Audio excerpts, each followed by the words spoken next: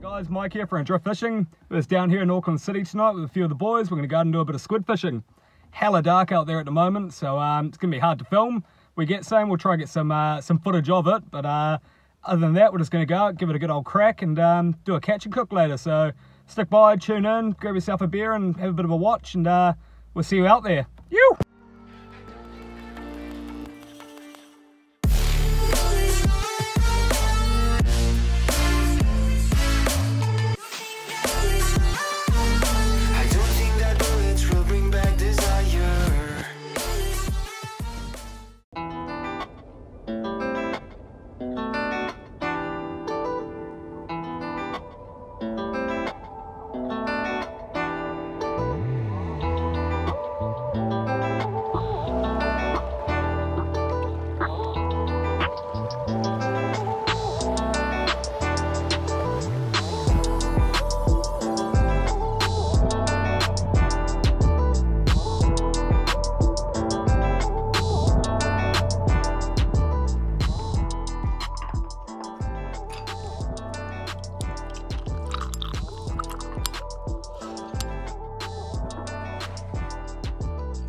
Just got to the bro's house.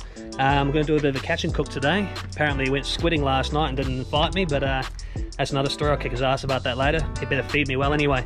So we're just here now. Oh, that'll be John. He's on his way, so let's go get him.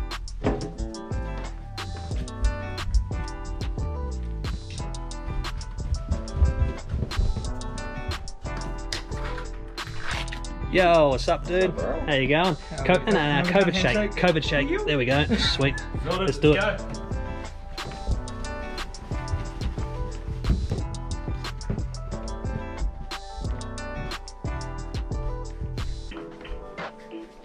Right. Oh, you did well, man. Yeah, got a feed. Sweet. A little bit of calamari. Yeah, good night then, hey? Oh, it wasn't terrible until 3 AM and finally dragged myself home. Oh, you did well, that's cool, man. Alright, so let's get to it. Right, so we're going to do a catch and cook. Mike's the chef here, so... we're going to give it a go at a Chinese style fried squid. So it's going to be dusted in a rice flour, a bit of chilli, a bit of spring onions, some lime, garlic.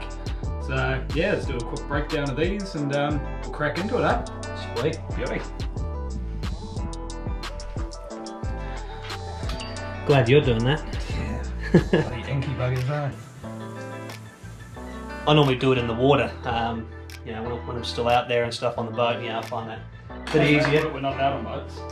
Yeah, that's true. Not allowed on boats, so yeah, doing it at home is always a good option as well. But Mike's done a fair few of these, so I'd imagine he'd be pretty proficient at it. Done enough. Get it all sorted in, give it a rinse under the tap. Yeah, cool, man.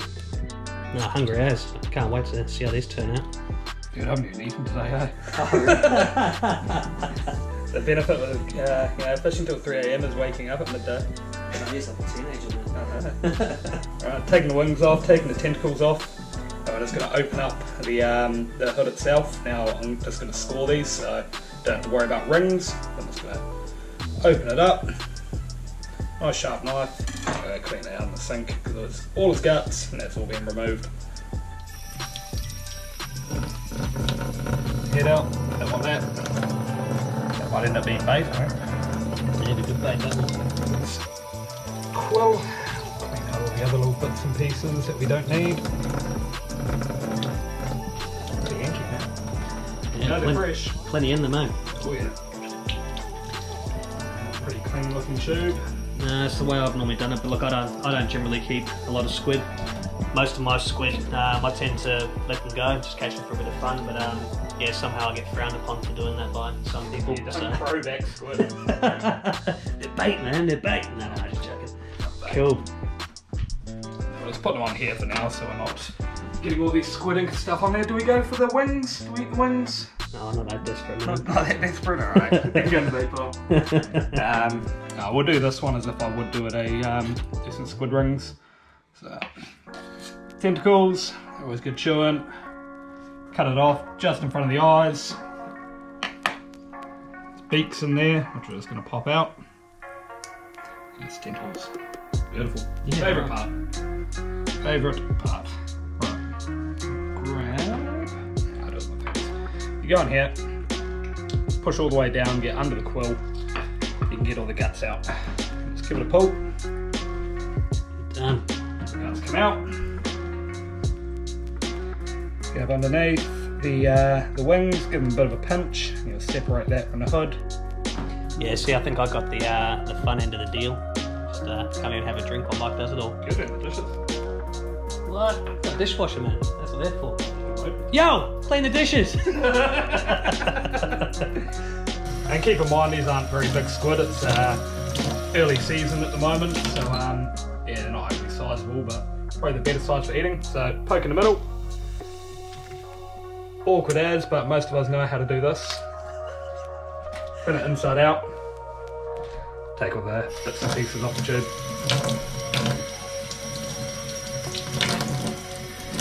Nice clean squid tube.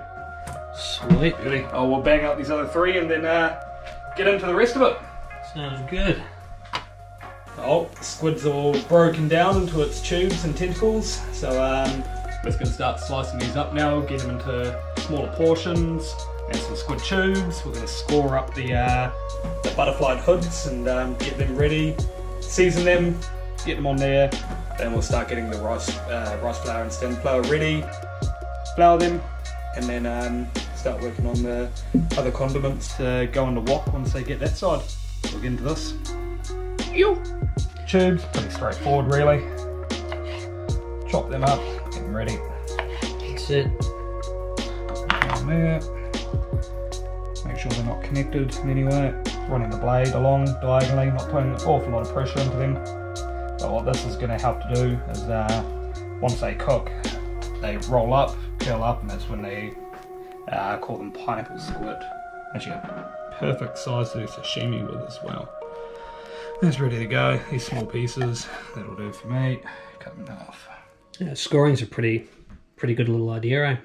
Yeah, it does help them cook. Penetrates right in. Same, you can get all the salt and pepper and stuff like that into the cracks and the flour and stuff like that. So when they do get into the oil, they just crisp right up. And then they curl up and stuff as well, eh? Yeah. One way, opposite way. And there you just get this little kind of diamond effect on it, which you'll see once they get in the fryer. Same again, just keep scoring the whole way along, real fine scores. You go maybe halfway through the flesh itself.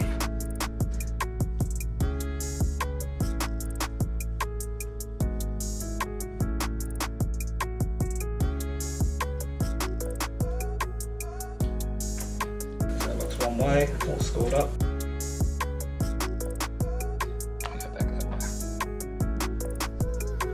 You know, when people say season the flour, don't season the flour. Season the squid, then put it in the flour.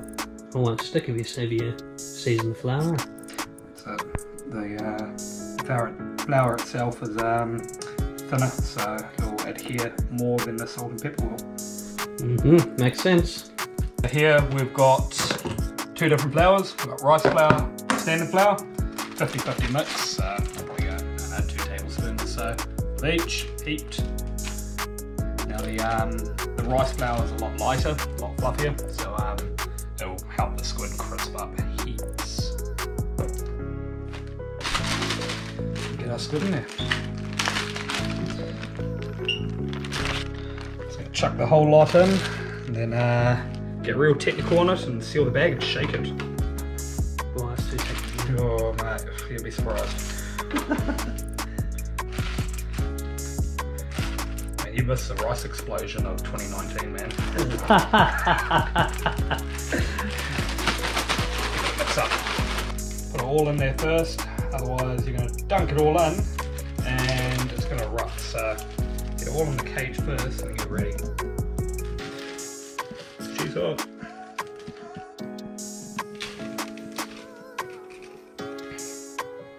Just going to do it a few pieces at a time.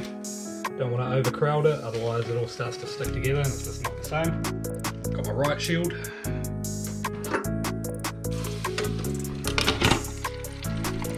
Not too long. Nice and easy.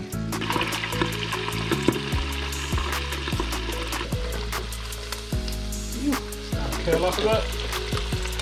20 seconds or so. Not going to take long, less than a minute for squid, especially with them being quite small. Once they're starting a wee bit of colour on them, they're good to go.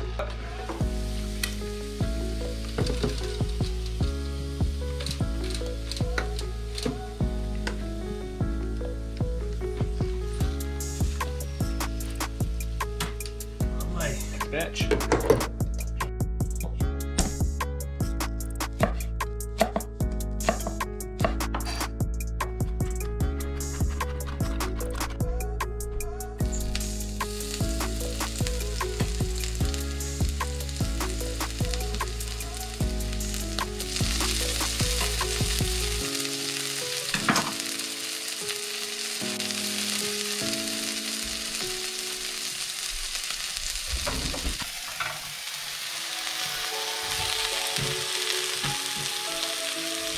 Get in there, boy. So you deep fry it and then you fry it. Yeah. Flavor through.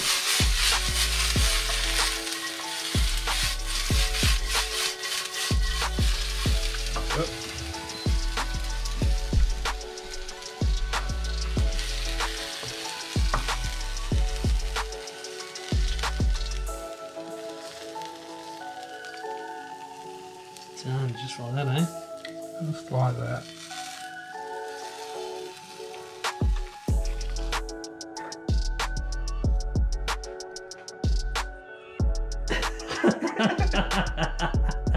Had to be done. Awesome, man. That looks so good. Beauty. Wicked, man. Let's do it. So Mike's an awesome cook, but terrible host. Ooh. Would you like a top up, sir? I'd love a top up, thank you. Thanks for asking. Test. Hang on. Oh, damn, bro, that's good. Good. Yeah, that's so good, man. Awesome. Bon appetit, guys. Cheers for watching. Yeah. It's the pineapple in. That's what you're looking for. So good, man. And look, if you like this vid, guys, we're doing some more coming up. Other trips and so on afterwards. We'll do some catch and cooks. So yeah, we'll do some more recipes, different species and that sort of stuff. Yeah, stick around. Get to the fruits of the labour. That's it. Let's do it.